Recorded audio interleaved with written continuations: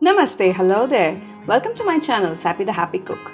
Today we will be cooking a sweet, spicy, tangy dish that celebrates the Pineapple Menaskai. It's an Udupi Mangalorean specialty that is usually enjoyed during festivities and weddings. Let's quickly get started with the recipe. For this dish we will need half a kg pineapple that I have cut into cubes.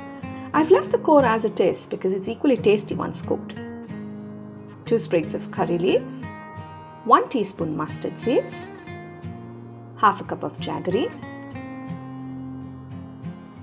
half a teaspoon of turmeric powder, salt to taste, 3 teaspoons coconut oil. Then for the masala we will need 3 tablespoons of coriander seeds, 1 teaspoon cumin seeds, half a teaspoon methi seeds, 2 tablespoons urad dal, 1.5 teaspoons of sesame seeds or til, 1.5 tablespoons of chana dal, 1 teaspoon raw rice, 3 tablespoons grated coconut, and half an inch piece of tamarind. We will also need 4 Kashmiri chilies and 7 Guntur chilies. Now please adjust the chilies based on your spice levels. Now let's move on to dry roasting the spices and the coconut. I'm adding that to my roast pan along with the chilies, and I'm going to dry roast them until fragrant. I'm not adding any oil at this point because the coconut has enough oil in it. Once cooled, add it to your mixer jar along with the tamarind, and first grind it to a fine powder and then to a smooth paste by adding water little by little. Now let's move on to cooking the main dish. In a pan, I've added 3 teaspoons of oil. Add mustard, let it splutter. Add the curry leaves and then the pineapple.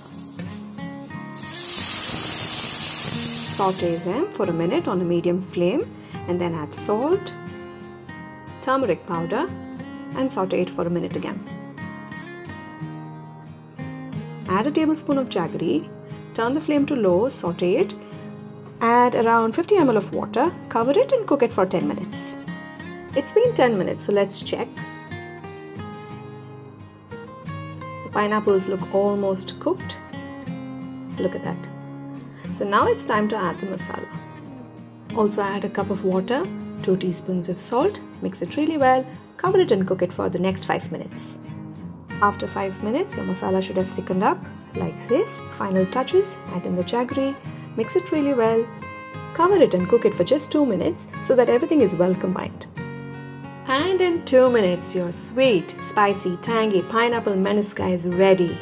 Nice thick gravy because of the rice and the curry paste, and glossy finish because of the jaggery. So this pineapple season, bring home a ripe, juicy pineapple and try this recipe at home. Don't forget to let me know how it was. Thank you so much for watching the video. Please like, share and subscribe. I'll see you next time. Until then, keep safe, be happy.